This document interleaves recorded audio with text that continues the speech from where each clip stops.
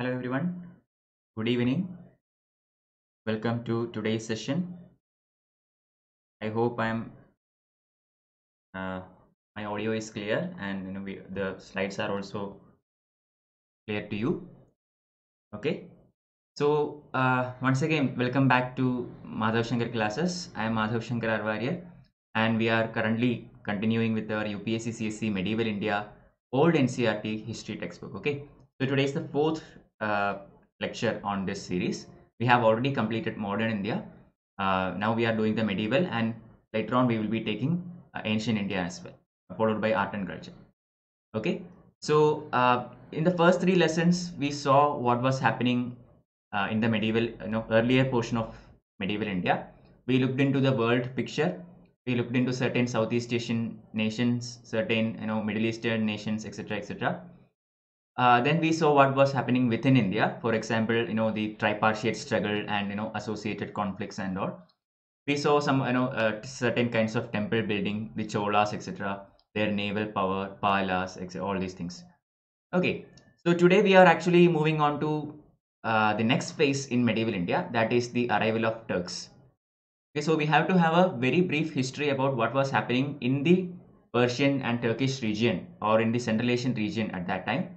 What was going on? Why did the why did the Turks come to India? How did they establish power, etc., etc. So today again I'm taking only one chapter. So after today, I mean from the next class onwards, we will see the start of Delhi Sultanate. Okay, so how did the Delhi Sultanate happen in India, or what led to the foundation of Delhi Sultanate, or the slave dynasty, the first dynasty in the Delhi Sultanate? Okay, so how did Qutbuddin Aibak establish his power in India? So that has a precedent. Okay, that has not precedent, that has a history. So that is what we are going to see today. Okay, it did not happen overnight. There were plenty of political and economic causes that led to all that. Okay, so in today's class, which will be comparatively shorter, we will be looking into the age of conflict. Okay, from 1000 AD to 1200 AD. So in the previous class, I told you, I mean, we have taken the economic and social situations all the way from 800 to 1200 AD together in the previous class, lecture 3. Okay, but we had, compartmentalized the political history into two parts, from 800 to 1000 and 1000 to 1200. So this was already done in lecture 2, and we are doing this part today. Okay, so the age of conflict, circa 1000 to 1200. So from 1206 onwards, we see the establishment of Delhi Sultanate. Qutbuddin Aibak starting the slave dynasty and all, and we will look into how it proceeded in the upcoming sessions. So once again, welcome all of you. Welcome Sashank, welcome Satya. Good evening. If you have any queries in between, please feel free to ask. You can put it in the YouTube live chat. I will look into it. If I know the answer, I will immediately get back to you. Otherwise, I will check it out and tell you the answer in the next class. Okay, so I will be looking into the YouTube live session after about a couple of each 2 slides or something like that. Okay, so yeah, one more thing. If you have not already subscribed to this channel, please do so. I will be uploading the class notes, PDFs, etc. into my Telegram channel. The link is given here or in below the YouTube description section. Please subscribe to that to get the PDFs of all these things. Okay, so let's start. So what were the political changes that were happening across the world, especially in Asia, between 1000 AD to 1200 AD? Plenty of changes were going on, especially in West and Central Asia, which was simultaneously progressing with North Indian situation. Okay, lots of things were happening all across the world. We cannot study each and every detail, so we have to have a general picture. So certain things were happening in Western Asia and Central Asia politically. Similarly, North India was also in a very undergoing various kinds of changes. So all these, okay, what are all these, we will look into in this chapter. But all these changes or all these happenings actually led to the incursion of Turks into northern India, which led to the emergence of Delhi Sultanate. So in the Middle Eastern region or in the Central Asian region, the Abbasid Caliphate, we had studied about Abbasid Caliphate in the first lecture, if you remember. Not too much important, but just understand that it was the Central Asian region was ruled by Abbasid Caliphate. So this dynasty or this power was undergoing decline. Okay, and when such a mighty power undergoes decline, someone else has to take its place. Correct? And its place was actually taken by certain Islamized Turks. Not one single person. Okay, such a large empire collapsed, and it was not taken over by one individual person or one prominent dynasty, but instead plenty of chieftains and small rulers who were Islamized Turks. They took over this vacuum created by the decline of Abbasid Caliphate. So these new rulers, they were not too powerful or anything. So initially they called themselves as Amir. Okay, they started to call themselves as Amirs. In India also we saw similar things. These chieftains and lords used to assume their own titles. Okay, we saw some such titles in the previous lesson. So here Amir was the initial title they gave to themselves. But later on, as they began to consolidate their power and to increase their power, they themselves gave the title Sultan. Sultan means essentially king or Shah or ruler, whatever. Okay, so these small kings and chieftains, whoever managed to establish themselves, began to be called as Sultan. So at that time, plenty of empires came up, and it fell down as soon as it came up also, because none of them were strong enough to establish a long-lasting dynasty. Okay, so this is the time when we need somebody who is very strong enough to build a very strong empire. Okay, we need that someone who can consolidate his empire and build his empire and formulate a very large kingdom. Okay, that vacuum was present in the Indian scenario as well as in the Central Asian setup. So the Turkish tribesmen brought with them their own habits. Okay, different kinds of rulers administer themselves or does the expansion in different ways. For example, when we study world history, we study that Adolf Hitler, who ruled Germany, he had this policy of expansion. But his policy of expansion was more focused on conquering territories, okay, conquering important territories or bringing the old German territories back, etc., etc. Similarly, when we study about, say, Mughals or Aurangzeb, etc., again we see this policy of expansion where Aurangzeb tries to bring in Deccan to his reign and all. Shah Jahan also had this policy, etc. But here, the Turkish tribesmen had a very particular policy. Okay, they also did try to, conquer different or wage war with different neighboring countries and all. But they never tried to, their idea was to ruthlessly plunder that area. Okay, rather than trying to annex that territory into their empire, they were more focused on plundering that region and amassing wealth, looting and plundering. That was the habit of Turkish tribesmen at that time. Okay, so the method in which they did this was, they used to rapidly advance and they used to rapidly retreat. Okay, it's like a skirmish. Very fast they will attack, and once they attack and plunder, they will immediately withdraw. There is no staying back or anything. Okay, they were basically lightning raids. Why? I mean, how did they manage to conduct that? Simple. Central Asia had superior variety of horses. We studied that in the earlier lesson. Okay, the Arabs, for example, the Arabian region had very fine variety of horses, superior quality. It is unmatched by Indian quality and Indian variety of horses. So due to this advantage, they were able to conduct all these lightning raids. Okay, so in India at that time, in the northern India, the tripartite struggle had weakened almost all major powers, and Gurjara Pratihara Empire was basically, declining. And when they declined, there was nobody to take over that power. Okay, the Gurjara Pratiharas were one of the strongest powers. Palas were very strong. Pratihara, similarly, Rashtrakutas were very strong. But once they vanished in the northern India, nobody managed to take up that vacuum. Okay, there was utter confusion.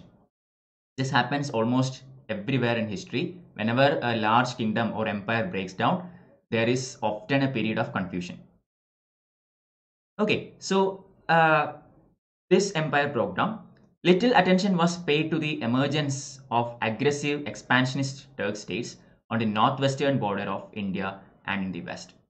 So when this confusion happened, okay, when Gurjara Pratihara's collapsed and everybody was, in a confused state, who is to take over next, nobody actually paid attention to what was happening outside India. Okay, India's northwestern border has, land boundary with Arabian region. You know that, right?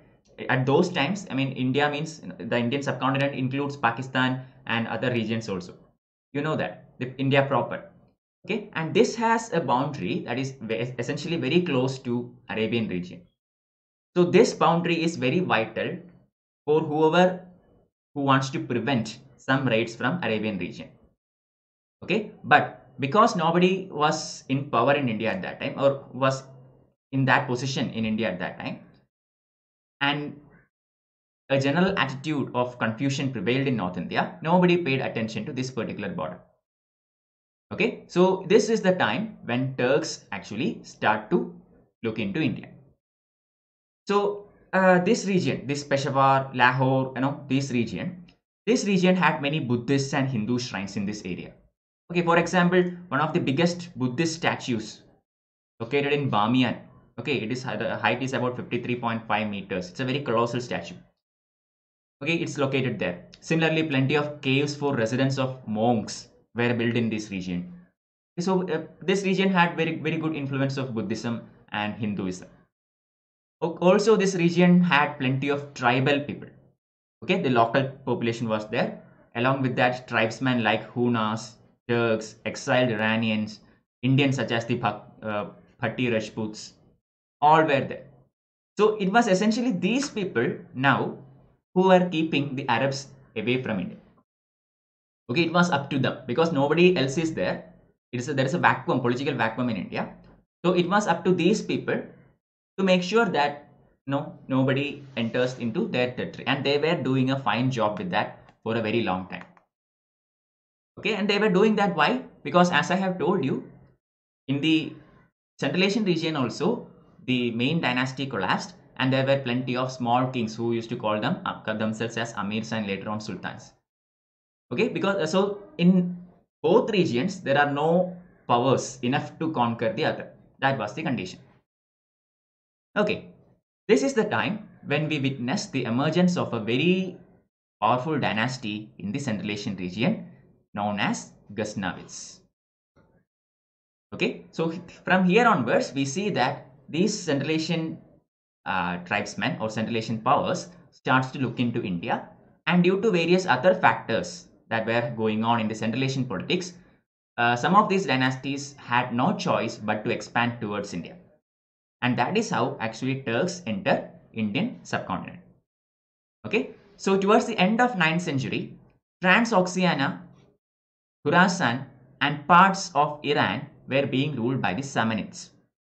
Okay, Samanids were basically Iranians by descent. Okay, don't worry about all these terms and all, just have an idea of all. Okay, I mean, these are not areas you have to by heart or anything, but understand the story. Okay, so basically Samanids were ruling over this region at this time, and they had to battle continuously with almost all their neighbors, especially non-Muslim Turkish tribesmen. Okay, these Samanids had to constantly wage wars and battles with most of their neighboring powers, especially non-Muslim Turkish tribesmen, okay, in their southern and eastern frontiers. So during these fights, there is no organized large standing army. Okay, there might be an army, but mostly these fights were won using mercenary soldiers. I think if you have seen any historical Hollywood film, you would know what a mercenary is. Basically, a mercenary is a person who can be hired. Okay, it's like a soldier who can be hired.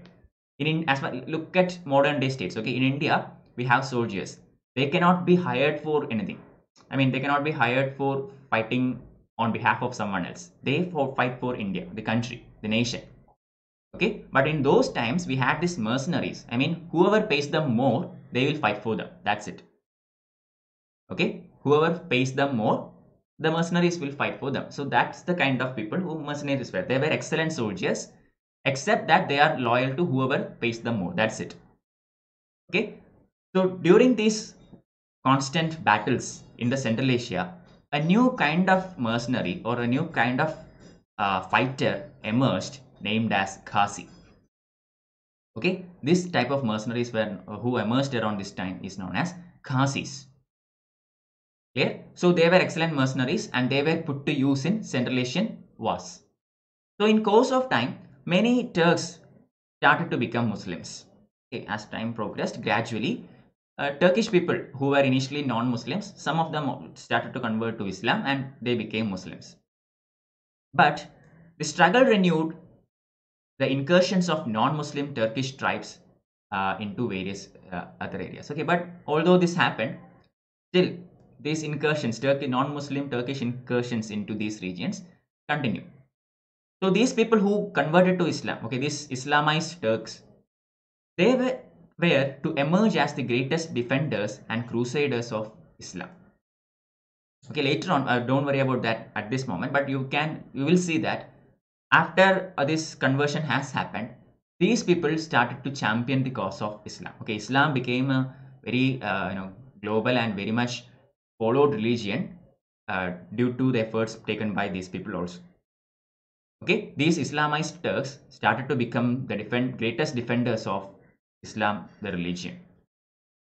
But although their love for this religion and their loyalty towards this religion continued, the basic habit of plundering and looting their neighbors also continued in hand. Okay, so they were religious people now and they defended Islam and all, but still their basic habit of plundering and looting went hand in hand with all their activities. At this time, a person called Alp Tijin, basically he's a Turkish slave. Okay, don't worry about the name and all, just understand. Okay, Alp Tijin, that's his name, and he's a Turkish slave. He established an independent kingdom with its capital at Ghazni. Clear? So basically, this person established his capital, established an independent state with its capital at Ghazni. This is how the Central Asian politics starts to get a clear shape. Now I think you have already heard about Mahmud of Ghazni and all, who invades India, plunders Somnath temple and all. So this is how the Ghazni is set up. It is actually Alp Tijin who lay the foundations of this particular empire. Later on, Mahmud ascends the throne. This is a very famous person, Mahmud of Ghazni. Okay, he comes into power after some time and he ruled for about 32 years from 998 to 1030. And he is actually very closely associated with the renaissance of Iranian spirit. Iranian spirit, I mean, Iranians are very proud people and all. They never accepted Arabic language or etc. etc. I mean, they glorified their culture, etc. etc. And Mahmud was one such person who was very closely associated with the renaissance of Iranian spirit. And one of the highest watermarks in this time was basically Firdausi's Shahnama. I think you have heard about this Shahnama. It's actually written by Firdausi, and Firdausi was a poet laureate in the court of Mahmud of Ghazni. That is a prelims question. Okay, Firdausi is actually the court poet or poet laureate in the court of Mahmud of Ghazni. Okay, so there was a resurgence in this Iranian patriotism, and Persian language and culture became the language and culture of Ghaznavid Empire. Okay, so much so that Mahmud himself claimed to be the descendant of the legendary Iranian king Afrasiab. Afrasiab is one of the legendary Iranian kings. I mean, just like we have Ashoka, Chandragupta Maurya, etc., or say just like we have Lord Rama, etc., etc. This Afrasiab is one of the legendary kings in Iranian history, and Mahmud of Ghazni started to glorify the Iranian culture that he himself started to claim that he is a descendant of this legendary king. Okay, so thus the Turks became not only Islamized but also Persianized. Clear? So the Turkish people who were initially not even Muslims, they actually converted to Islam, so they became Islamized, and now they also became Persianized. So in India, Mahmud's memory is only that of a plunderer and a destroyer of temples. Okay, although Mahmud waged plenty of battles in Central Asia, he managed to expand his empire there. He was able to give some kind of stability to his kingdom. Okay, so he was actually a pretty good king as far as Central Asian politics is concerned. But when he came to India, his association with India is nothing more than that of a plunderer and a destroyer of temples. This is true. Why? Because again, the basic Turkish habit prevailed. He came to India, he plundered and looted plenty of areas, massacred many people, destroyed various temples, idols, etc. etc. And rather than trying to bring peace to that region, he immediately retreated back with the amassed wealth. So his association with India was nothing more than that of a plunderer and a destroyer of temples. He conducted 17 raids into India. Mahmud of Ghazni conducted 17 raids to India. Initial raids, okay, out of these raids, the initial raids were basically focused against the Hindu Shahi rulers who were ruling the northwestern part of India, that is Peshawar and Punjab, that region. Okay, if you have to come to India, you have to do that either through sea or through land. And these people, Muhammad of Ghazni arrived in India through the land route. Okay, so he had to cross the northwest hills and all. The Hindu Shahi rulers were in power at that time in those regions. And Ghazni's initial raids were against these rulers. Okay, and the Hindu Shahi capital at that time was at Udbanda or Vaihind, that is Peshawar. Okay, so in about 990, 991, under Sabuk Tijin, a very famous general, the Shahis suffered a serious defeat. Okay, finally, after repeated attempts, repeated skirmishes, under Sabuk Tijin, the Ghazni's army managed to impose huge defeats to the Shahi rulers. And following this, the provinces of Kabul and Jalalabad were annexed to Ghazni. Kabul is very, very important territory. We will study about Kabul later also. We will see that the northwestern India is defended by an imaginary strategic line called as Kabul-Ghazni-Kandahar line. Okay, I think some of you would know this. Otherwise, you can remember Kabul-Ghazni-Kandahar line. It comes later on in history. It is actually established by Akbar. Okay, Akbar establishes the northwestern border of India and he defends it pretty well also. It is one of the biggest contributions of Akbar to Indian history, the Kabul-Ghazni-Kandahar line. So here also we see that Kabul and along with Jalalabad at this point of time are very two strategic bastions in history. And loss of these two will have serious consequences in medieval Indian history and the kingdoms who were ruling North India at that time. So the Shahi ruler Jayapala had in the meantime strengthened his position. Okay, bringing Lahore under his control. So Shahis were not ready to give up or anything. They also had pretty good rulers. One of the most important ones is Jayapala, and he managed to conquer or annex Lahore, and he was holding on to his territories. So the Shahi power extended over Punjab and Peshawar, and they were basically controlling that area. So now we see that Ghazni's territory and this territory, the Shahi territory, both have a common boundary. Both are very close to each other. So now wars cannot be avoided. Obviously, there will be plenty of wars regarding territory and all neighboring areas. So it's very much, inevitable. Clear? Considering the kind of polity those times had, these kinds of skirmishes and wars were almost inevitable. Okay, it's not like there is no established line or anything. In modern days, we have nations who has fixed boundaries and all. We have international organizations which can ensure that these boundaries are not violated. We have the idea of sovereignty, etc., etc. But in those times, it's not like that. Every ruler want to expand the first opportunity that they got. Okay, so this was the condition. So in a furious battle near Peshawar, Jayapala was defeated. Okay, despite a pretty good ruler, Jayapala was defeated in one of the battles near Peshawar. And Mahmud advanced to the Shahi capital and he ravaged it and he plundered it. Okay, and peace was made by ceding the territory west of Indus to Mahmud. So Shahi rulers lost the battle. Jayapala had to cede all the territories west of the river Indus to Mahmud, and as a treaty that was signed after this war. But soon after this happened, Jayapala died and his son Anandapala came into power. He was a pretty good ruler, and he conducted various battles, small battles, and he won some of them, or he lost some of them. But in a decisive battle that happened near Indus in 1009, Anandapala also was defeated, and Mahmud devastated his new capital Nandana in the salt ranges and overran his fort called Nagarkot. Nagarkot was the fort of Anandapala, and in a battle in 1009, Anandapala was thoroughly defeated, and Mahmud, managed to annex all these regions into his kingdom. So Peshawar all gone to the Mahmud's territory. Okay, so now earlier during the time of Jayapala, their territories extended up to the western bank of Indus.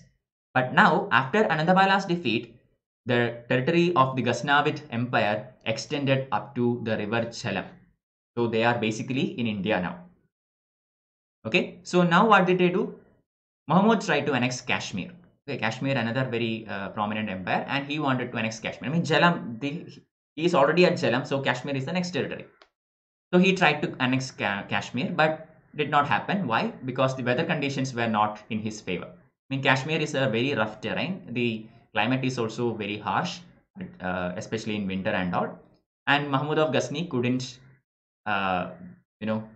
manage to get a win there, especially due to the poor weather conditions. So the struggle against Shahis was a prolonged one, and the Shahis basically put a very strong resistance, but eventually they were beaten. Okay, so in India also we have certain kinds of such powers who were started to come up, springing up here and there, smaller rulers initially, and consolidating their empires as time went on. Most important of them were the Rajputs. We saw the emergence of Rajputs in the previous class, and Rajputs were starting to show their mettle around this time. Okay, but the thing is, while these Hindu Shahi rulers were facing defeat against a foreign power, none of the Rajputs came for their help. I mean, in modern day India, we all stand together as Indians. But during those times, there was no idea of nationalism. Okay, so basically for Rajputs, everything outside their territory were foreign. Okay, so even Hindu Shahi rulers were not exactly like, they did not have that common feeling of nationalism or being a part of India or anything, because India basically did not exist at that time. The idea of India comes very late. Okay, so none of the Rajputs went to help the Hindu Shahi rulers at this time. So it made the victory of Mahmud much more easier than what it would have been. Okay, and Mahmud's victory was actually exaggerated by the historians a lot. Especially we study more about Mahmud from the records left behind by this 17th century historian named as Ferishta. And Ferishta basically exaggerated a lot. Okay, I mean, he was in all praising Mahmud, and exaggerated the numbers, etc., etc. According to his records, the Rajputs went for helping the Hindu Shahi ruler, but despite the help of Rajputs, still they lost against Mahmud, because Mahmud was such a great king, and so and so. Lots of exaggerations were there in Ferishta's record, so we cannot rely on it 100%. By 1015, okay, Mahmud was now ready to attack the Indo-Gangetic Valley. So from the Samanid, decline of Samanid Empire, after forming Ghazni, he started to come, towards India slowly. He studied how he, entered. First of all, he conquered Kandahar and Jalalabad. Then he managed to annex Peshawar and all, came up to river Jhelum, and then crossed it and tried to annex Kashmir. Lost. So none of the Rajput rulers went for helping Hindu Shahi rulers. So now he has almost, he's in the verge of annexing the entire North India. And the most prominent region in the North India is Indo-Gangetic Valley. Okay, if you remember, the tripartite struggle basically happened for the control of this area. Kannauj. Kannauj is very important because it is in the Indo-Gangetic Valley. Okay, so now the Mahmud was ready to annex this region, Indo-Gangetic Valley. So the basic aim was again plundering the rich temples and towns, and amassing wealth, etc., etc. So that activities of Mahmud continued. He conducted multiple raids in India, but while he was doing all these raids, he also made sure to conduct battles in Central Asia that was good for his own consolidation, his own empire's consolidation. Okay, I mean, basically he was a Central Asian ruler. He is from Ghazni. So he has to protect and expand his empire there. Okay, he might be fighting wars here and plundering all this wealth. He was not using it for his personal needs alone. He might be using it for it, but while he did all these things, he took all this wealth and used it back in his home to conduct wars against his enemies there and consolidate the Ghazni power. Okay, and that he did pretty well. He was considered as one of the best rulers at that time of the Central Asian politics. Mahmud, I mean, along with his plundering habit, he also had this habit of destroying temples and idols within the temples.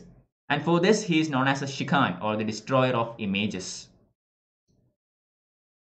Okay, and for the glory of Islam, Islam does not believe in this idolatry. Idolatry is basically a part of Hindu religion. Islam does not have it.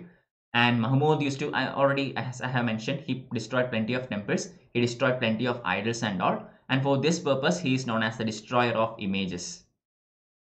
Some of the most daring attempts made by Mahmud include those against Kannauj, against the Somnath temple of Gujarat in 1025. That is the most famous one. So the plunder of Somnath temple. Okay. Similarly, his plundering of Mathura, Kannauj, etc., etc. So basically, there was no strong stage in North India at that time. Okay. So what I'm trying to say is nobody tried to stop Mahmud in an efficient manner. I mean, plenty of battles were there, but nobody was strong enough to create a real threat to Mahmud. Hindu Shahi rulers tried. If the Rajputs had helped them, maybe things would have been different. But India was in a utter state of confusion. Okay, and all these kings fighting for themselves, that there was no combined army, or there was nobody to put up a stiff resistance which was actually good enough to prevent this incursion by Ghaznavids. Okay, so this was the condition. Yeah, Shahi rulers, Hindu Shahi rulers, all the same. Okay. Prabha, welcome. Seema, welcome. Good evening. So continuing. So basically, in 1025, he made the plan for raiding Somnath temple, which was fabulously rich at that time. And while the commander of the city, the Somnath, in which Somnath temple was located, when he heard that Mahmud of Ghazni is actually going to attack that city, he fled. I mean, he knew that there is no point in fighting. Definitely they would end up losing. So the commander immediately fled upon hearing his approach. But the citizens fought a very strong battle. Okay, the citizens of that town, they were very much attached to this temple. I mean, I already told you in the previous classes, temples were not just religious places at that time. It was associated with economy, trade, education, everything. Okay, basically, temples were the focus of, all towns around those times. Okay, so the people in that area, they put up a stiff resistance against Muhammad of Ghazni. But I think you know what would have happened. I mean, what is about to happen. Muhammad of Ghazni, made an easy victory. People were massacred, slaughtered. He destroyed the Somnath temple. He broke the Shivalingam. Shivalingam was a Shaiva temple, and he broke the Shivalingam, and he took a piece along with him back to Ghazni as a trophy. Okay, so he returned to Ghazni loaded with immense wealth. Okay, there are sayings that he was able to, cancel all the taxes in Ghazni for about 3 years. That was the kind of wealth. Okay, I mean, not 3 years exactly. That comes with later regarding Nadir Shah and all. But Ghazni amassed a very huge amount of wealth while he went back to his kingdom. Okay. And later on, he died. About 5 years later, after the Somnath plunder, he died in 1030. So the Ghaznavid conquest of Punjab and Multan completely changed the political situation of North India. Okay, I mean, he did all these things. He may have went back, etc. He did not, manage to make an Indian empire of the Ghaznavid dynasty. But still, his incursions and his battles in India created significant differences, significant changes in the North Indian politics. Okay, so following the death of Mahmud, another powerful empire came into being. That is known as the Seljuk Empire. Okay, the Ghaznavid Empire is ended by the death of Mahmud, and the Seljuk Empire came into power. This empire included modern countries of Syria, Iran, Transoxiana, etc., etc., and they contended with the Ghaznavids for the control of Khurasan. Khurasan, very important area in the Central Asian politics, just like Kanauj for India. Khurasan was the bone of contention in the between the Central Asian empires. And Seljuk dynasty contested for Khurasan against Ghaznavids. And in a very famous battle, Masood, the son of Mahmud, was completely defeated and he had to flee to Lahore for refuge. Okay, the Mahmud's son, the current ruler of Ghaznavid dynasty, Ghaznavid empire, was defeated and he had no choice but to flee towards Lahore and escape himself. So now the Ghaznavid empire, which was very powerful during the time of Mahmud of Ghazni, shrank into the area of Ghazni. Okay, it was a very vast empire, but due to this repeated defeats, it shrank into a smaller territory around Ghazni and Punjab. Okay, so now we can see why the Ghaznavids had no choice but come to India. Central Asia, Seljuk dynasty was taking power, taking over control. They could not resist against them, so they had to fall back. So they fell back towards northwestern India. Okay, so these are also the reasons why they had no choice but to attack India or but to enter Indian territory. Okay, so around this time, a number of new states rose in North India which could counter Ghaznavid threats. Okay, so while this Central Asian politics was going on, India was also changing. In India also new states were coming up, falling down, etc., etc. But as time went on, by this time, some very strong states started to emerge in India who could effectively put up resistance against Ghaznavids, especially the Rajputs. Okay, I already told you Rajputs were there for a long time now. Initially, they were very, small clans and all, but now they have started to establish themselves and started to become as a contending power. So there are plenty of controversies regarding the origin of these Rajputs. I think we have already covered that in previous class. Okay, so basically the breakup of Pratihara Empire met with the rise of a number of Rajput states. Although initially there was a period of confusion, some of these Rajput states managed to establish themselves and things were becoming more and more clear in North Indian politics. Okay, and the most important of these were the Gahadawalas of Kanauj, Paramaras of Malwa and Chauhans of Ajmer. These three were the most prominent Rajput states that came up. Gahadawalas of Kanauj, Paramaras of Malwa and Chauhans of Ajmer. You have to remember this. This could be asked as the following. Okay, this dynasty, the area where they ruled, very important. Okay, so along with these prominent ones, the certain small ones also came into being. Some of the well-known ones among them are the Kalachuris, which ruled over the modern Jabalpur area, Chandelas, who ruled over Bundelkhand, the Chalukyas of Gujarat, Tomars of Delhi. Okay, these were also some of the prominent dynasties which came up around those times. I think you are very familiar with the Chandela dynasty because they are associated with the construction of Khajuraho temple. Okay, so these Rajput clans and dynasties came up during this time. So Gahadwalas of Kanauj were one of the most powerful among them. Okay, they were, maybe we can say that they were the most powerful among the Rajput clans, and they managed to squeeze out the Palas and they occupied Bihar. Okay, Palas earlier had Orissa, Bihar and Bengal, and now the Gahadwalas were strong enough that they managed to squeeze out the Palas from Bihar and take control over Bihar. And the greatest ruler of this dynasty is Govind Chandra. Greatest ruler of Gahadwalas is Govind Chandra. But we are not familiar with this name, but we are familiar with his son, that is Jayachandra, the son of Govind Chandra. Okay, I think at least some of you would remember what were the contributions of Jayachandra during the Battle of Terrain. Essentially zero. Okay, but we know him as a kind of a traitor. Okay, we'll study that in a bit. But Jayachandra is somebody who is very well known for us. So he was the son of the greatest of Gahadwalas, that is Govinda Chandra. So Jayachandra had always this contention with Chauhans. Okay, basically the Chauhans and Gahadwalas were two of the prominent powers along with Paramaras. But Paramara, the Malwa region is comparatively down. So basically Chauhans of Ajmer and Gahadwalas of Kanauj never met eye to eye. Jayachandra and Chauhans were always at loggerheads. Okay, this is one of the reasons why Jayachandra will not help the Chauhans during the Battle of Tarai.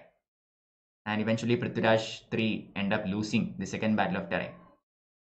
Okay, but anyway, the Chauhans who had served under the rulers of Gujarat established their capital at Nadol towards the end of 10th century. Okay, this is how the Chauhans emerged. They were initially, they served under the rulers of Gujarat. Okay, but later on they managed to establish their own kingdom with capital at a place called Nadol towards the end of 10th century. And greatest of this dynasty is perhaps Vigraharaj. This ruler captured Chittor and established Ajmer and made it its capital.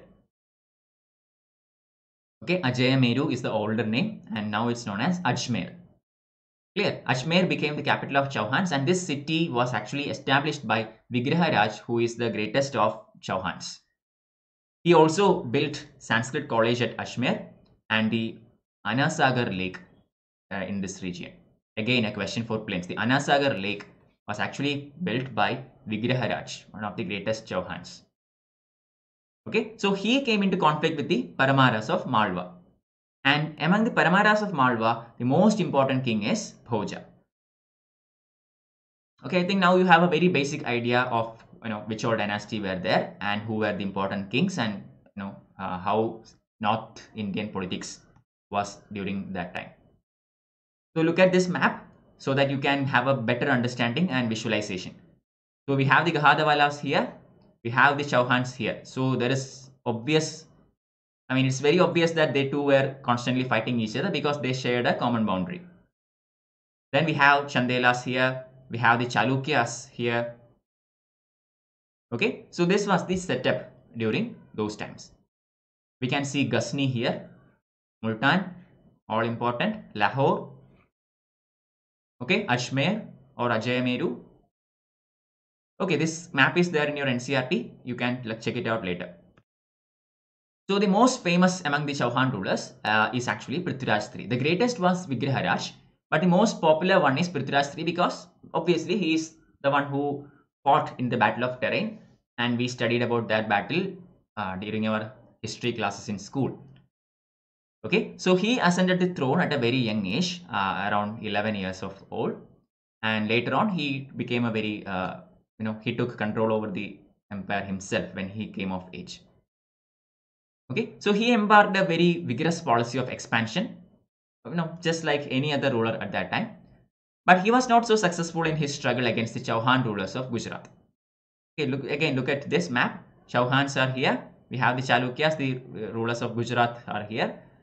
So they contested many battles, but Chauhans were not. Prithviraj III was not, making any strides towards the Chalukyas of Gujarat. None of them were successful. So he led an expedition in Bundelkhand against its capital, Mahoba. Okay, since Gujarat was no progress, Prithviraj III focused his ambition towards Bundelkhand. Okay, and it is actually during this skirmishes, these wars, that two of his very famous warriors, Allah and Udal, lost their lives. So Allah and Udal are the two famous warriors of Prithviraj III, and they lost their life in the Battle of Bundelkhand, which took place at Mahoba, its capital. So the Chandela ruler of Mahoba is said to have been supported in this struggle by Jayachandra of Kanauj. So again, whenever Prithviraj III or whenever the Chauhans try to expand their empire, their main contender, the Gahadwalas, who is ruled by Jayachandra at that time, creates trouble. Okay, Jayachandra supports the opponent, and this is the reason why we see that Chauhans and Gahadwalas never go hand in hand. They always create trouble for each other. And when the enemy arrives in the picture, one of them betrays the other. Okay, so all of them are still Rajputs. Okay, basically we call all of these people together as Rajputs, although they are fighting with each other at this time. So the basis of this Rajput dynasty or this Rajput society was clan.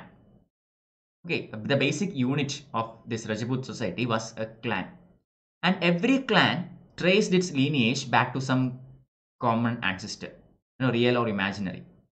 For example, yesterday we studied that some of the Rajputs, they claim that they are descendants of the lunar race or the solar race from the mythological stories and all. Okay, so this kind of tracking their lineages or say claiming some lineages were very common among Rajputs, and they had this basic unit as clan. So some of their chief characteristics or features were attachment to land, family, and honor.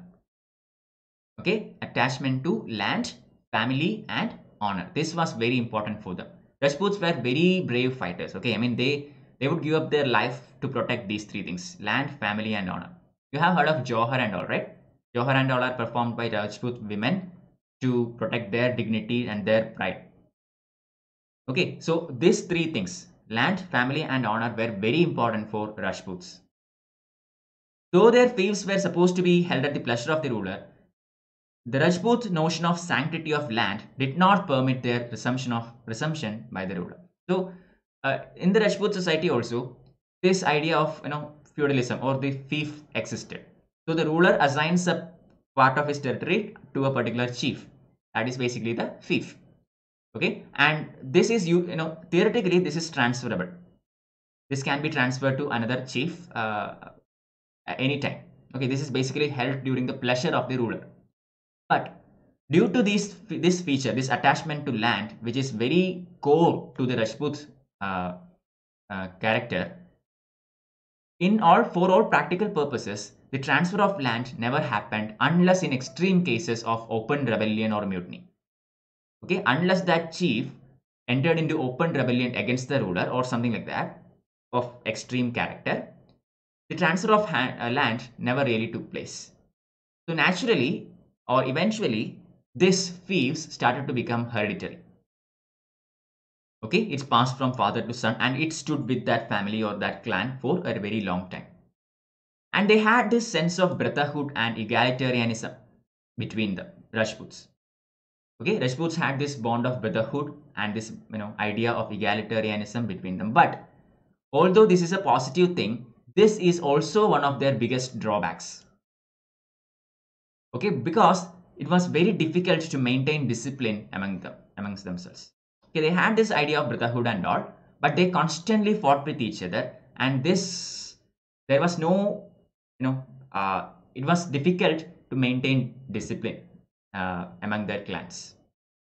They basically treated these wars as kind of sport. Okay, they according to them, an ideal ruler is one who led this country to war immediately after the Dasara festival. Okay, that was the kind of society prevalent at that time. So an ideal Rajput ruler was the one who led out his armies after celebrating Dasara festival. So basically, these conducting wars and battles were a sport for the Rajputs. Most of the Rajput rulers at that time were champions of Hinduism. Okay, they were Hindu rulers. I think all of you know it. But there were some who patronized Jainism as well. Okay, we are talking about the region around Rajasthan. Okay, so we have the Mount Dilwara temple, Mount Abu temple, etc., etc. in that western and northwestern India. So you can associate Jainism is also very prevalent there. So Hinduism and Jainism were patronized by Rajputs. They gave rich donations to temples, brahmanas, etc., etc. Okay, so the system of giving a low rate of land revenue to brahmanas continued during the time of Rajputs as well. And in return, brahmanas used to legalize or give the mandate to these Rajput kings to rule. Okay, I mean the Brahmana will endorse that these Rajputs are the descendants of lunar and solar families and all. Okay, so this was the kind of arrangement between Rajputs, the Kshatriyas, and Brahmanas. Okay, so this kind of arrangement continued during their time. So between the 10th and 12th centuries, a climax in temple building happened in North India. So plenty of temples were constructed in North India. South India also. We see the construction of Rajaraja temple in 1010 and all. We studied about that yesterday. So this was the time in medieval India where we see a climax in temple building all over India. But in North India, unlike the Dravidian style which was prevalent in South India, a particular kind of style emerged named as Nagara. Okay, I will take this in detail during our art and culture sessions, but just for now, understand this. The main feature of the Nagara temple is called, is basically a shikhara. Okay, it's not written here. It is called a shikhara. It is basically a tall curved spiral roof over the Garbhagriha or the deity room. Okay, yesterday I think I showed you that if this is the deity room, that means the main idol is kept within this room. On top of that, you see something known as a shikhara. This is very common in North Indian temples in the Nagara style of architecture. Clear? This is known as a shikhara. There are different types of shikharas and all, Rekha, Pidiga, etc. etc. We will study that later. But anyway, the main room was generally a square, and there used to be a mandapa added to the sanctum sanctorum. In certain cases, there we see the outer walls as well. Okay, usually in Nagara style of architecture, we do not come across compound walls, but there are exceptions in certain temples where we actually see a compound wall. Okay, so the Khajuraho temple in Madhya Pradesh and the Bhubaneswar in Orissa are very famous areas or examples of this style of architecture. Parshvanatha temple, Vishwanatha temple and Kandariya Mahadeva temple at Khajuraho illustrates this style. All these temples are very famous, world famous temples built by Chandelas. Okay, Vishwanatha temple, Kandariya Mahadeva temple, Parshvanatha temple, all these are part of the Khajuraho temple complex built by Chandelas. Similarly, in Orissa, the Lingaraja temple, similarly the Sun temple at Konark, Jagannath temple at Puri, all belongs to this period. This is why earlier I told you this century, okay, or this couple of centuries witnessed the climax of temple building in North India. All these prominent temples, which are even very prevalent today, were built during this period of time. Okay. Any questions? Northwestern region had always been important for Indian territory since ancient time, as we saw invasion from Indo-Greek saga, but why in later period no kingdom paid attention to Northwestern region? See, very good observation, Satya. It is obviously true because that is the only way in which India can be attacked through land. Okay, I mean nobody can attack India through land from its northeastern boundary. Why? Because for one, if you try to attack via Myanmar, it is dense forest. Okay, and if you try to attack from the northeast border of India, it is Himalayas, and Himalayas protects India from everything, every such ambitions. Okay, so northwestern border is the only land border through which India can be attacked, and this was prominently used by ancient and medieval kings and traders, travelers, etc., etc. But most of the rulers in India often abandoned this. But understand that it is not the prominent rulers who abandon it. Okay, prominent rulers like say Akbar or Shah Jahan, they paid attention to northwest borders because they created an empire and they knew how to administer it. They consolidated it and they prevented foreign incursions and all to a huge extent and managed to maintain peace within the established empire. But the moment such empires or emperors are replaced by weak ones, immediately, due to this feudal character of Indian society at that time or feudal character of Indian polity at that time, the regional governors becomes independent or starts claiming independence and starts to become autonomous. Okay, so when that happens, these huge empires collapse into very small petty states, none of which is capable of defending against a strong attack from anywhere else. And when these huge empires fall down into small petty states, each of these states starts to or attempts to take the seat of the old empire. Okay, the newly formed small states, each of them, single one of them will try to claim the seat of the old emperor. So basically they will be embroiled in a war within themselves rather than paying attention to real enemies who are advancing towards India. There are other reasons also that we will study very soon. I hope you got a very basic idea. Okay, so continuing, temples in North India, they were just like South Indian temples. They were centers of social and cultural life. Some of them, such as the Temple of Somnath, etc., became very wealthy and all, and attracted foreigners for, say, maybe for pilgrimage purpose as well as for plundering activities as conducted by Muhammad of Ghazni. So along with temples, these Rajput rulers also built plenty of palaces, forts, public works, for public utility works, etc., etc. Step wells like Baolis, Boons, etc. Okay, this period in history also witnessed a lot of progress in art, culture, literature, and etc., etc. So plenty of books and plays were written in Sanskrit during this period. Okay, Rajputs were, I already told you, basically they were Hindu patterns of Hinduism. So Sanskrit was very, very crucial, and very many number of plays and books were written in Sanskrit at that time. Vastupala, the very famous minister of the Chalukyan ruler Bhima in Gujarat, was a writer and patron of scholars and the builder of the beautiful Jain temple at Mount Abu. We have heard about the Jain temple at Mount Abu. This was built by Vastupala. I told you Hinduism was the prominent one, but Jainism was also patronized by plenty of rulers. So Vastupala was not the ruler, he was a minister. Okay, he was a minister to the ruler of Gujarat named Bhima. And he is the person, Vastupala is the person who built the Jain temple at Mount Abu. Similarly, Ujjain and Dhara, the capitals of Paramara rulers, were famous centers of Sanskrit learning. Many works were also written in other common languages, that is Abhabramsa and Prakrit. Prakrit is the language of common people at that time. Sanskrit was the language of elite.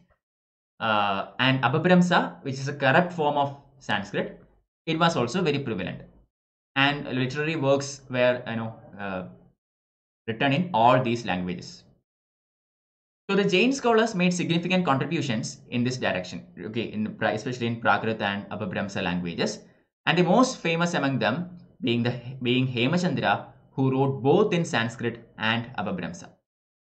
Okay, Hemachandra wrote both in Sanskrit and in Abhabramsa. He was a very important person as far as Jainist literature is concerned. With the revival of Brahmanism, Sanskrit supplanted Abhabramsa and Prakrit among the upper classes. So basically, Sanskrit, Abhabramsa, and Prakrit, these three languages showed excellence during this time due to the revival of Hinduism and patronization of Jainism.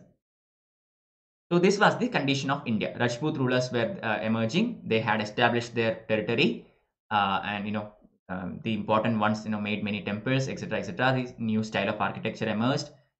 Okay, so you have an idea now. Earlier, if you remember, we have stopped the story of Turkish invasion around the Ganga Valley. It was Mahmud of Ghazni's idea to attack the Ganga Valley, and he was getting ready to conduct all that. And in India, this is the condition. So now we see how the Turks invaded India and conquered North India. Okay, so there are only a very few number of slides left, and I will end today's session by the end of this chapter. Tomorrow we will start with the Delhi Sultanate. Okay, so after the Ghaznavid conquest of Punjab, two distinct patterns of relations emerged between Muslims and Hindus. Okay, remember, I hope you remember all this. Ghaznavid Empire, they attacked, they came to India, defeated Kandahar, annexed Kandahar, annexed Peshawar, tried to conquer Jammu Kashmir. Okay, but anyway, Ghaznavid Empire managed to conquer Punjab. And once they did that, now they are within the Indian territory, at least the modern Indian territory.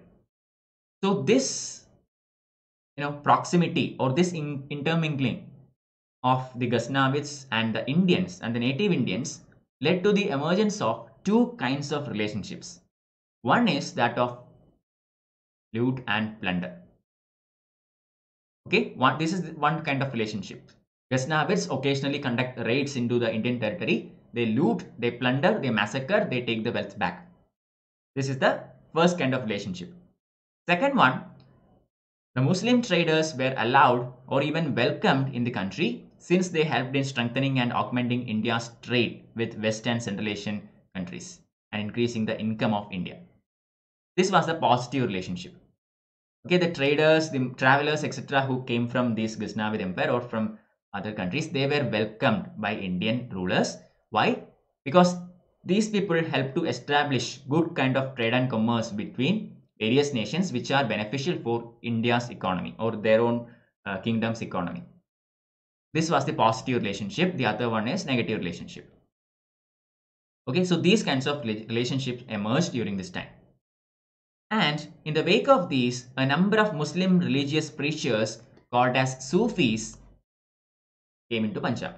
Okay, Sufism is not indigenous to India. It was born in Central Asia, but due to this arrival of Islamized Turks into the Indian region, Sufis also came to India.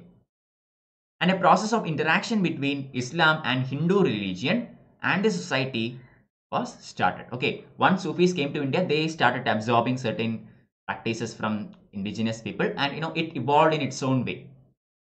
Hindu generals such as Tilak, who is actually a barber by caste, commanded the Ghaznavid armies. Similarly, there were Hindu Jat soldiers were recruited into their army. So religion was not a barrier. Okay, religious interaction was very much liberal. It was not like Muslims versus Hindus. Okay, again, I am mentioning it repeatedly. We do not see any kind of communalism during these times. During these times, it is basically plundering, looting for political superiority or for wealth, etc., etc. There is nothing between. None of these are conducted based on religious hatredness or communalism. Okay. Any questions? Shashank, yeah, ask the question, please. Yes, Satya, correct. Nagara style of temple building can be associated with Rajputs. It emerged during this period. Okay, plenty of other kingdoms also contributed to it, but definitely Rajputs. I mean, almost all the main temples that we said earlier, were built by Chandelas, and other Rajput clans. Okay, so definitely yes. Whether the gunpowder were in use in India before the entrance of Babur. Yeah, actually it was. I mean, Indians knew about it, but they never used it in their artilleries at that time. Okay, using that in along with the artillery, that kind of battle tactic was actually introduced by Babur. But that does not mean Indians did not know about it. Indians knew about it, and it was used, but not in the sense Babur used. Okay, continuing. So, two new powers came into prominence in Central Asia at this time. That is the Khwarizmi Empire, which is based on Iran, and the Ghurid Empire based on Khur or the northwestern Afghanistan. Okay, Khur region means northwestern Afghanistan. So these two are the prominent kingdoms that rose. Khwarizmi Empire and Ghurid Empire. Khwarizmi in Iran, Ghurid in Afghanistan. So again, they two are neighbors. Obviously, they will be fighting each other. Okay, needless to mention. The Ghurids started as the vassals of Ghazni, but they soon established themselves, and the power of Ghurids increased under the Sultan Alauddin, who earned the title Jahan Sos. Prelims question: which of the following rulers is known as Jahan Sos? Okay, answer is Sultan Alauddin. He is actually a Ghurid emperor. So again, Khurasan was the main bone of contention. Khurasan, I told you, just like Kanauj, it is very much important for Central Asian dynamics. So Khurasan was the bone of contention between the Ghurid and the Khwarizmi Empire, and they began to fight for it. And this was finally conquered by Harisam Shah. Okay, and this left no option for the Ghurids but to look for expansion towards India. So Khwarizmi Empire managed to capture Khurasan. Okay, Khwarizm Shah is the person of the from Khwarizmi Empire who managed to capture Khurasan. So now the Ghurid Empire has lost their main goal in Central Asia. So they did not had a choice but look towards India, because India at this time, we do not have a very major empire. There are prominent Rajput families there, but none of them is like a huge empire in the sense of Mughals or Delhi Sultanate or anything. Okay, so in 1173, Shahabuddin Muhammad, also known as Muisuddin Muhammad bin Sam, okay, he ascended the throne in Ghazni while his elder brother was ruling Ghur. In 1170, these all are stories, just hear it and move on. In 1178, he attempted to penetrate into Gujarat by marching across Rajputana desert. Okay, but the Gujarat ruler completely routed him in a battle near Mount Abu. So his ambitions during this time did not succeed. Why? Because the Gujarat rulers, the Chalukyas, okay, they were strong enough to ward off Muisuddin Muhammad bin Sam. But in 1190, Muisuddin Muhammad had conquered Peshawar, Lahore, and Sialkot and was poised to thrust towards Delhi and Ganjatikdo. Okay, I think you would have heard about this person, Muisuddin Muhammad bin Sam, under a different name. Okay, any ideas? All of you know it. We will soon come to it. Okay, Muisuddin Muhammad bin Sam, also known as Shahabuddin Muhammad, by 1190, he, after repeated attempts, he managed to conquer Peshawar, Lahore, Sialkot, etc., etc., and he was ready to conquer Delhi and Ganjatikdo. So in India at that time, Chauhan power was growing steadily. They had defeated and killed large number of Turks in earlier in battles in Rajasthan and all. Okay, and they captured Delhi from Tomars. So basically, Chauhans were ruling the major chunk of northern India. So the expansion of the Chauhan power towards Punjab, okay, and the expansion of this Ghurid power towards Gangetic Doab came together in a common boundary. So basically, Punjab was already under Ghurid power. So they were trying to expand towards Gangetic Doab. And Chauhans, who already conquered Delhi, was trying to expand towards Punjab. So now they have a common border, which means what? They are about to have a battle between each other. The Ghurids versus Chauhans.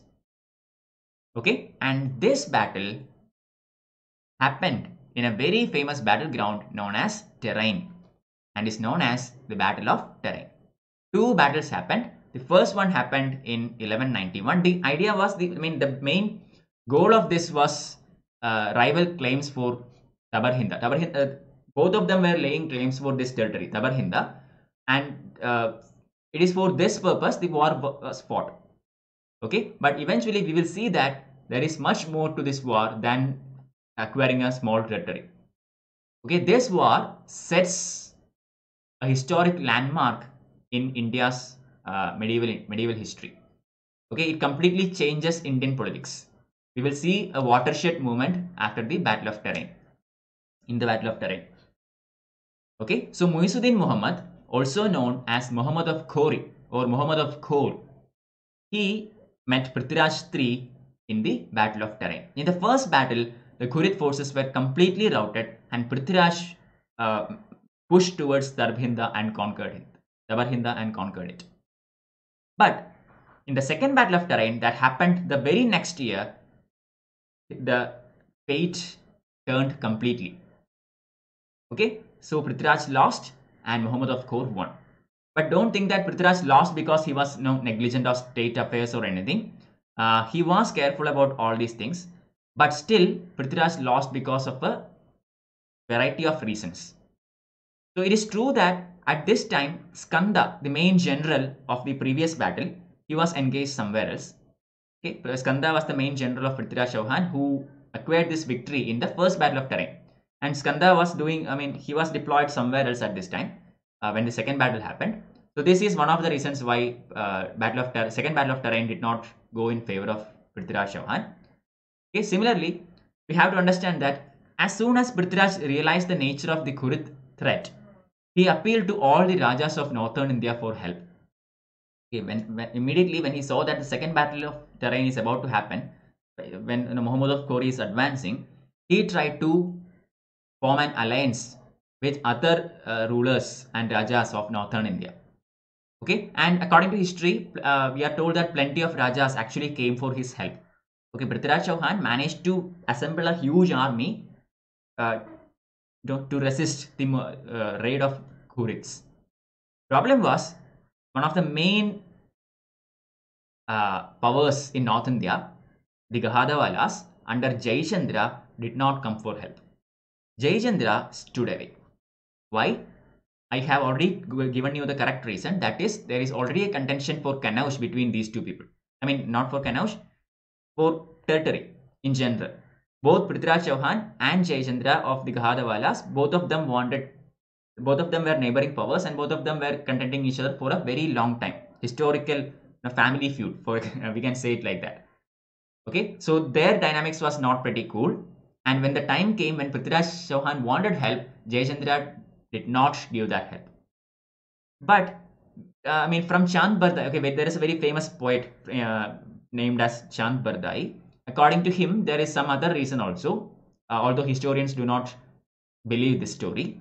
But anyway, according to Chand Bardai, who wrote Prithviraj Raso, Prithviraj was actually in love with Jayachandra's daughter Sanyogita, and he actually abducted Sanyogita from Jayachandra.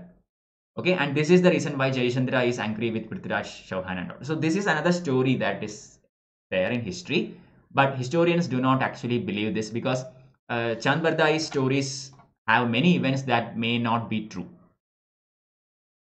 Okay, so anyway, the numerical strength of Indian forces was probably pretty high. Okay, why? Because although Jayachandra did not come for help, there were plenty of rulers who did help Prithviraj Chauhan against Muhammad of Ghor. Problem is, the Turkish army was much better organized and led. I already told you, the chief general Skanda was not there.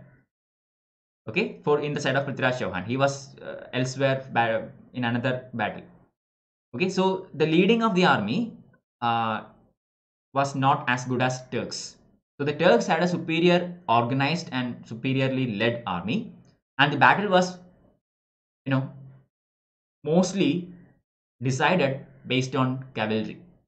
Okay, both sides had a very good number. Indian side maybe have more number compared to Turks, but Turks were well organized and led well.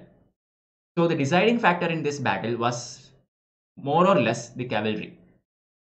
As you already know, the Central Asian horses are much more quicker and much more, superior quality compared to Indian horses. I already told you this in yesterday's class.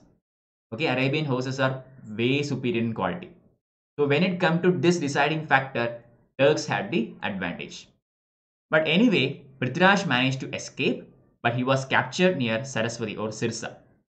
Okay, but we are from history we understand that he was allowed to continue to rule for some time. Okay, I mean, although they defeated Prithviraj Chauhan, the territory was given back to him as long as he accepted the suzerainty of Muhammad of Ghor, and he was allowed to rule for some time in Ajmer. We know this because we find certain coins around from this time on which it is inscribed Prithviraja Deva on one side, and on the other side we have the words Sri Mahmud Sam. Okay, on one side the coin says Prithviraj Deva, and on the other side it says Sri Mahmud Sam.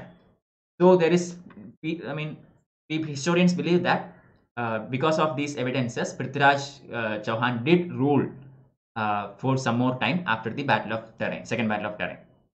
But later on, Prithviraj Chauhan was executed on charge of conspiracy, and Prithviraj's son succeeded him. Okay, and Delhi was also restored to Tomar rule. I told you earlier, Chauhans had conquered Delhi and all, and most of the North India. But now, once Chauhans lost, then Delhi was restored back to the initial rulers, that is the Tomars. Okay, but this policy was reversed soon by the Turks. The rulers of Delhi was ousted immediately, and Delhi was made the base of further Turkish advance into Ganga Valley. Okay, so now we see that Delhi is a very prominent political region in India. Okay, from this time onwards, we see that Delhi is one of the most prominent political regions. All the dynasties that come up India make their base in Delhi, or at least eventually shift their base into Delhi. In modern India also, we see that Delhi was a very prominent political area during British rule, and eventually Delhi became India's capital. So it is a very important territory from this point on history onwards. Okay, it is the base from where every ruler tried to expand into other areas of India. And now we are going to see the Turkish conquest of Ganga Valley and Bihar and Bengal. That is from the point on time where Muhammad of Ghori goes back and Qutbuddin Aibak and Muhammad bin Bakhtiyar Khalji does their invasions. Okay, this is a very small, I think there is only a couple more slides, and after that we will see the establishment of Delhi Sultanate. Okay. Okay. Correct, Satya, Muhammad of Ghor. Okay. You do not have to retract your messages. Okay, Shashank, you can leave the messages. It's okay there.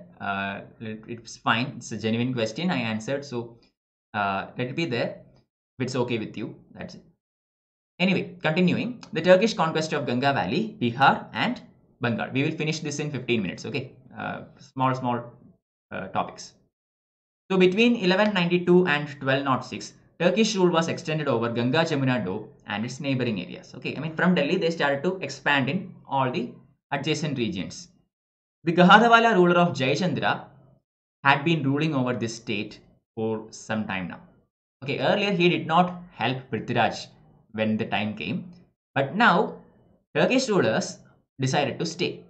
Okay, until this time in history, you have to understand that, for example, people like Ghazni, Muhammad of Ghazni, conducted these plunders and loots and he immediately retreated.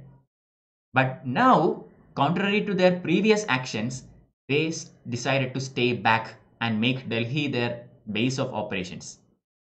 So now, Jayachandra has enemy at the doors. Okay, so we will soon see there happens a war between Jayachandra and Turkish rulers. So anyway, after the Battle of Tarain, Muizzuddin or Muhammad of Ghor returned to Ghazni, leaving the affairs of India in the hands of his able general Qutbuddin Aibak. Okay, Qutbuddin Aibak was basically a slave, but during those times, slaves were one of the most trusted people as far as sultans were concerned. Okay, and so the sultan entrusted the Indian affairs to one of his slaves, Qutbuddin Aibak. In 1194, he came back to India. Okay, Muhammad of Ghor came back to India. There was a very hotly contested battle between Muhammad of Ghor and Jayachandra, and this is known as the Battle of Chandavar.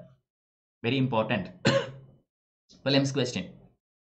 Battle of Chandavar happened in 1194-95, that period. Okay, and in this battle, Jayachandra lost. Okay, historians say that Jayachandra almost won in that battle, but towards the end of this battle, Jayachandra got an arrow and he died and his army was defeated without anybody to lead it.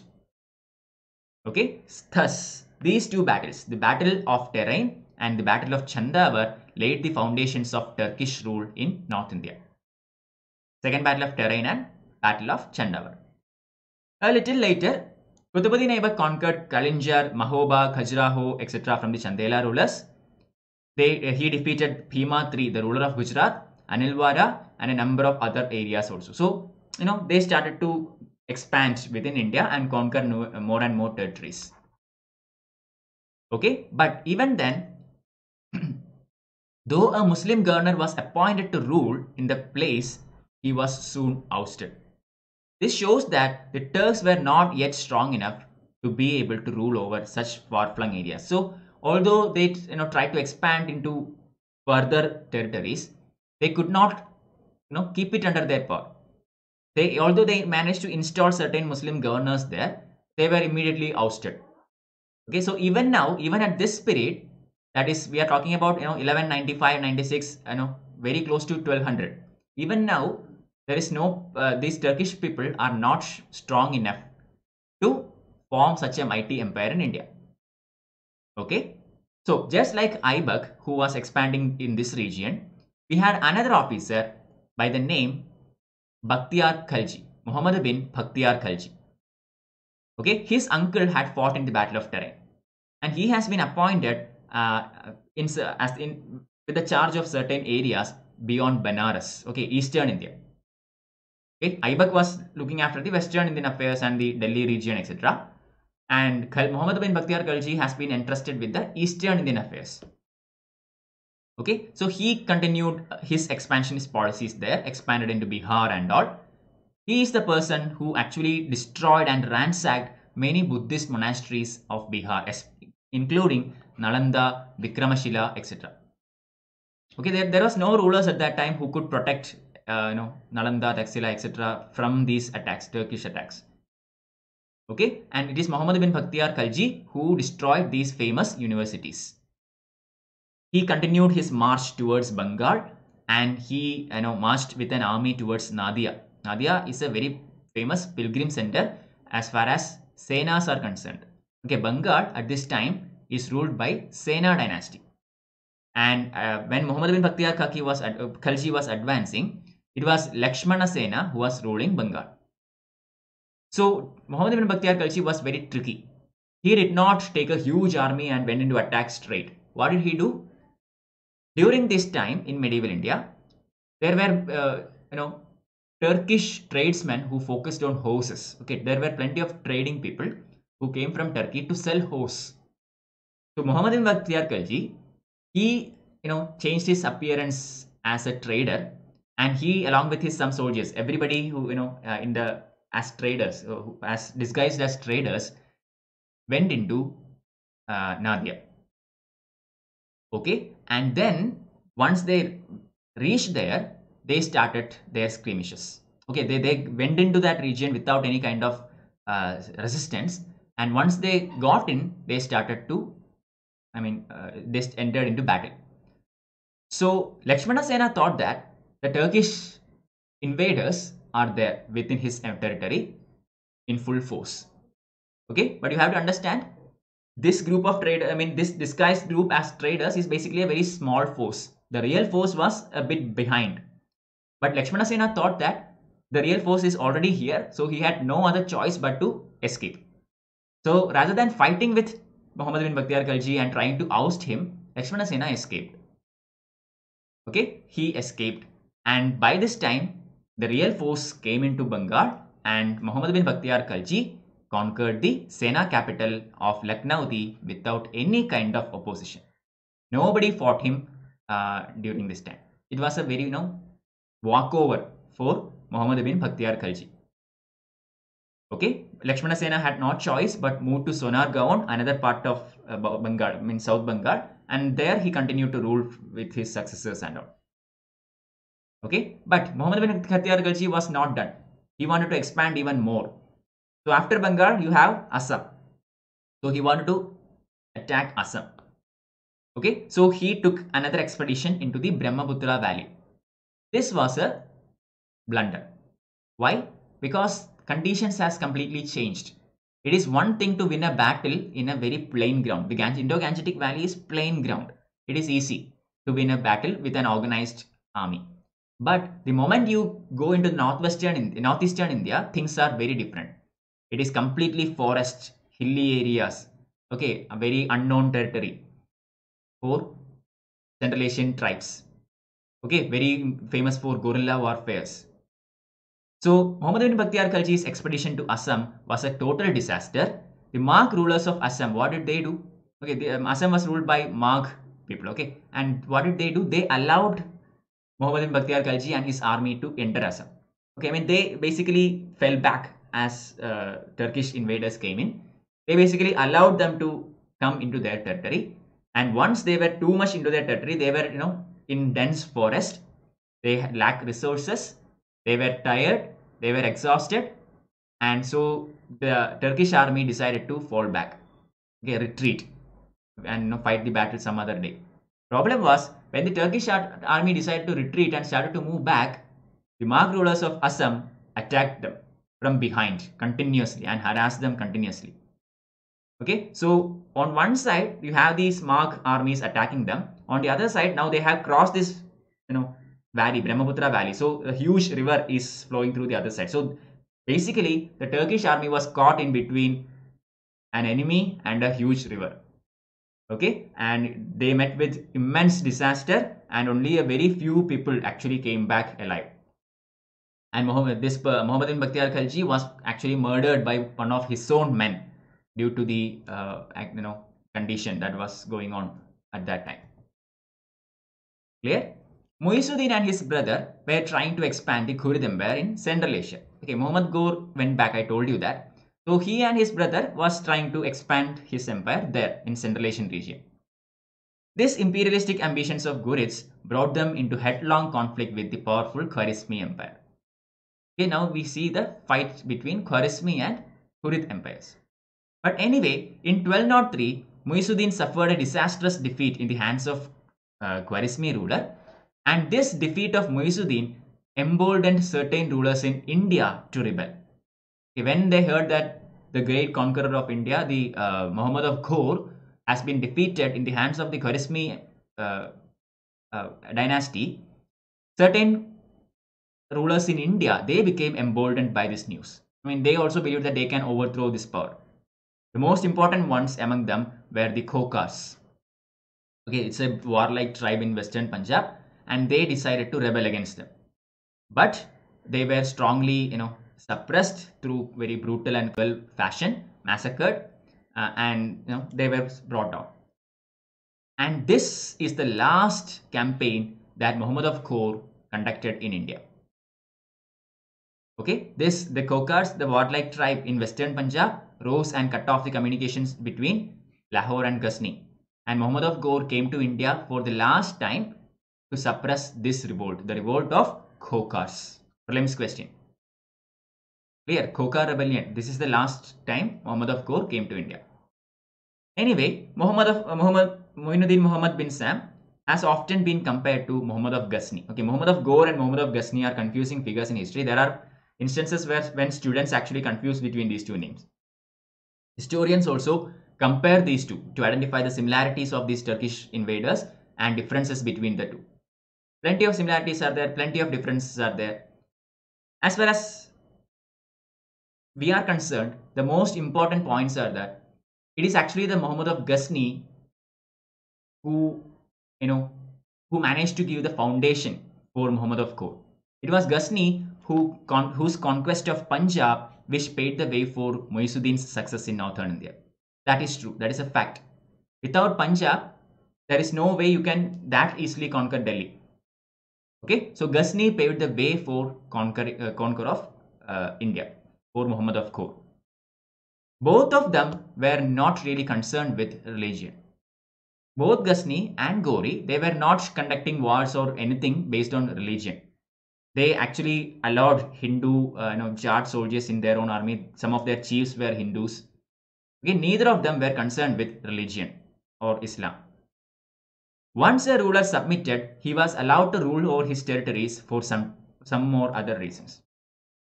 This is another common character. Once they defeat, they do not annex it immediately. More or less, most of the time, that ruler was allowed to continue as long as he accepted the suzerainty of the king. Okay, this is the kind of Samanta system, not that term we saw yesterday. Okay, this is another common factor. Clear? So now we have to see the final topic for the day, that is the causes of defeat of Rajputs. Okay, final topic, the causes of defeat of Rajputs. Why did the Muhammad of Ghor, or how did the Muhammad of Ghor manage to defeat the strong Rajputs, or what were the causes of the defeat of Rajputs? Most of the points you already know. Okay, so it may be stated as an axiom that a country is conquered by another only when it suffers from social and political weaknesses or become economically and militarily backward compared to its neighbors. This is true, right? I mean, this is a very general statement. A country is conquered by another only when it suffers from social, political, economic or military weakness. Otherwise, that country cannot be beaten. A strong country which is doing economically fine, which has a pretty good military force, cannot be defeated that easily. Okay, so some of the recent researches shows that Turks did not have any superior weapons at their disposal as compared to Indians. Okay, they did not have anything superior as compared to Indians. The iron stirrup, which changed the history with introduction in cavalry, this was very prevalent in India also at that time. Okay, maybe the Turkish horses are superior, but other than that, there was nothing that is giving any extra advantage for Turks. The Turkish bows could shoot arrows to a longer distance, but the Indian bows were much more accurate and deadly. Okay, Turkish bows had more range, but the Indian bows, bow and arrow, you know that, right? The bow and arrow thing and all. Okay, the Indian bows were much more quicker and accurate. So there also, I mean, nothing, no particular advantage for the Turks. Okay, and Indian arrows also were used, dipped in poison and all. So it is much more deadly compared to a Turkish arrow. In one hand, in hand-to-hand combat with swords, Indian swords were of the best quality in the world. Okay, I mean, historically, Indian steel, especially, and therefore Indian swords, are the best quality in the world. Okay, we have studied about that in modern India also. We saw that certain kings such as Hyder Ali, Tipu Sultan, etc., used this Indian steel to create superior varieties of swords, and also basically Indian swords are one of the best in the world. India also had the advantage of having elephants in war. Okay, but perhaps the Turks had horses which were swifter and more sturdy as compared to Indians. That is the only advantage that they could have had. So numerically, Indians were better, swords, Indians were better, bows, almost equal. We had elephants in the war picture, but still we lost. So how did we lose? The weakness of Indians were mostly social and organizational. Okay, the growth of feudal system or feudalism weakened the administrative structure and military organization of Indian states. This is true. Okay, the kind of society was feudal. I already told you this yesterday and in the previous classes. So because of this feudal setup, what happens? Centralization is the power of the central authority is very low. So there is no large standing army. The central authority has to call in armies from the feudal lords during the time of war. Similarly, the revenue collected from these areas goes to the feudal chief, which means it is not coming to the central treasury. So economically also the central kingdom, the empire, the monarch is comparatively weaker. So in general, the feudalism weakened the administrative structure and military organization of Indian states. The tribal structure of Turks and the growth of Iqta and Khalisa systems enabled them to maintain large armies.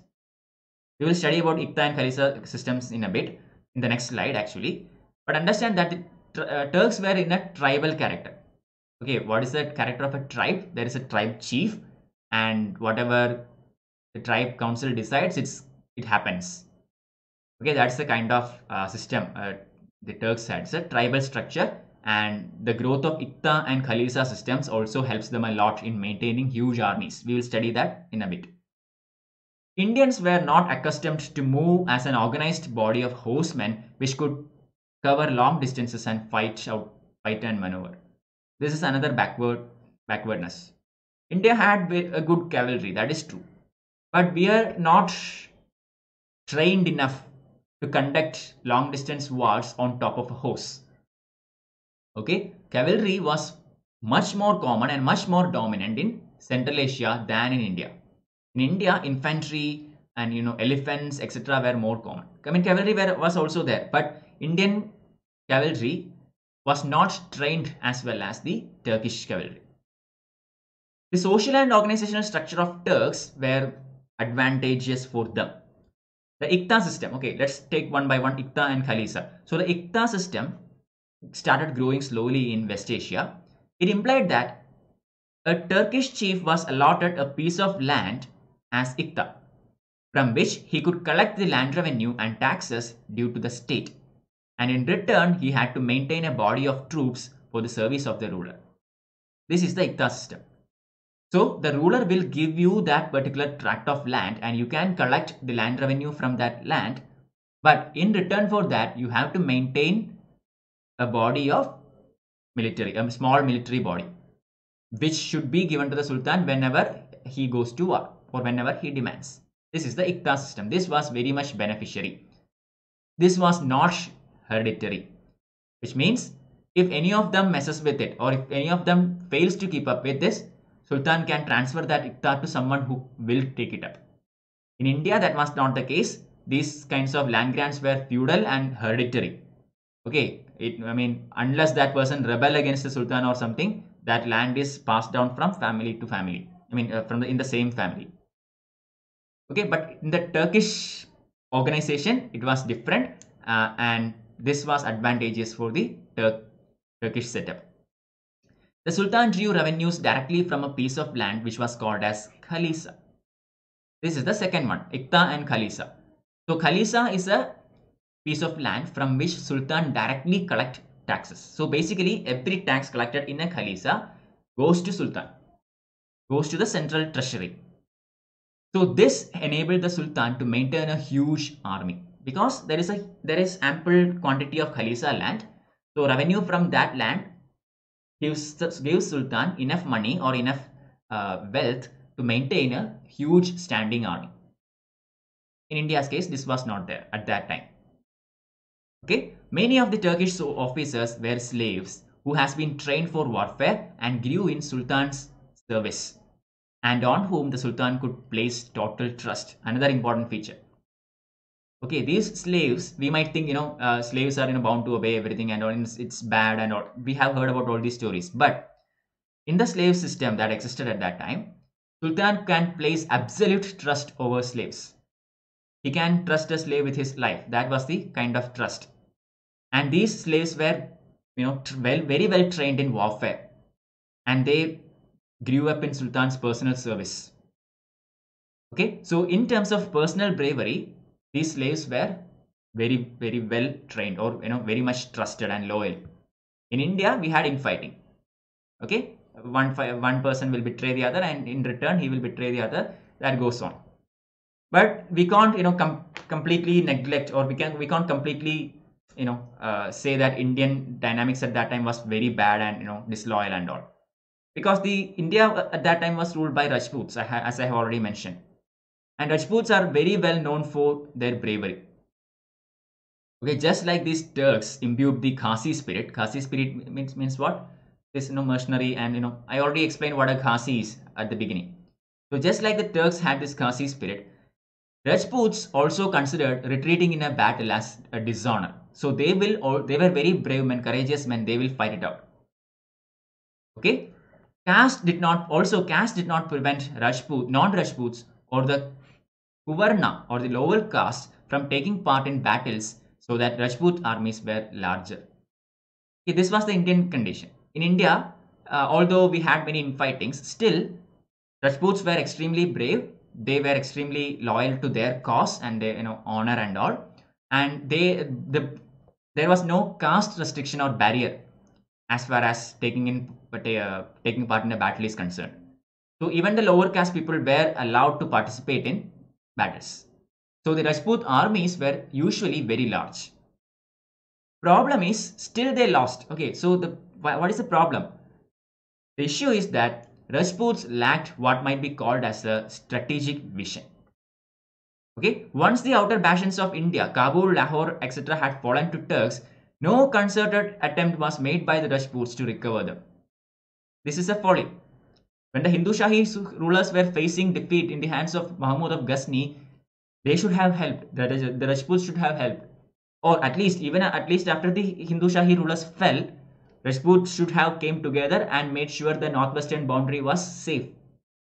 They did not do this. They neglected this. They lacked this vision. Okay. Similarly, little effort was made to push the Ghaznavids out of Punjab. Again, true. The Ghaznavids established themselves in Punjab, and it is from there Muhammad of Ghor was able to attack Delhi and conquer it. If Rajputs organized together and managed to push away the Ghaznavids from Punjab, then this would not have happened, or the story could have been different. This was also not done. Okay, so that kind of visionary or that kind of insights was not there among the Rajputs at that time. They paid very little attention to the developments outside, especially to Central Asia, which had often played a key role in shaping India's history. This is also true. Had they been updated, or had they focused on what was happening elsewhere in the world, especially Central Asian region, they would have known that the Khwarizmis were, defeating the Ghaznavids, and Khwarizmis are basically pushing the Ghaznavids towards India. If they had known that, or if they have cared about that, they could have organized themselves into a coalition against the Ghaznavids to prevent such incursions into India. But since they completely ignored the Central Asian politics and ignored everything that is happening outside India, they lacked the vision to carry forward their activities. So basically, from this chapter, the most important takeaway is that Central Asian dynamics had a lot to do with India. Basically, it is Central Asian politics which more or less shaped India in the medieval times. Okay, these Ghaznavids, these Ghurids, etc. came to India solely because of Central Asian politics. Okay, I mean they came for plunder and all, that is true, but they came here and started to establish their power in India and started to settle in India prominently because of what was happening in Central Asia. So the Central Asian politics and dynamics had a lot to do in shaping of medieval India. Okay, so here we stop today's session. I hope you have understood or at least got some picture of what I told you today. Take a break and when you get time, read this slide once more so that you will get everything will stick to your mind. Okay, let me see if there are any questions. In ancient Mauryan Empire, till Mughals rules, can we say that we find stability in centralized rule of these rulers as when any kingdom collapsed? Decentralization led invasion from outside India. Decentralization caused invasion from outside India is can be argued, okay, but because there was certain kind of decentralization during some other kings also. Okay, for example, during the time of Harshavardhana, during the time of Guptas, etc., we see some kind of feudalism. It is considered as one of the factors that led to the collapse of these empires, but still, you are correct. Okay, you are correct in assessing that centralization or a very powerful central monarchy was always set the tone of India during those times. Powerful emperors like Mauryans and the Mughals, etc., they had a very strong monarch who managed who were able to keep all these together.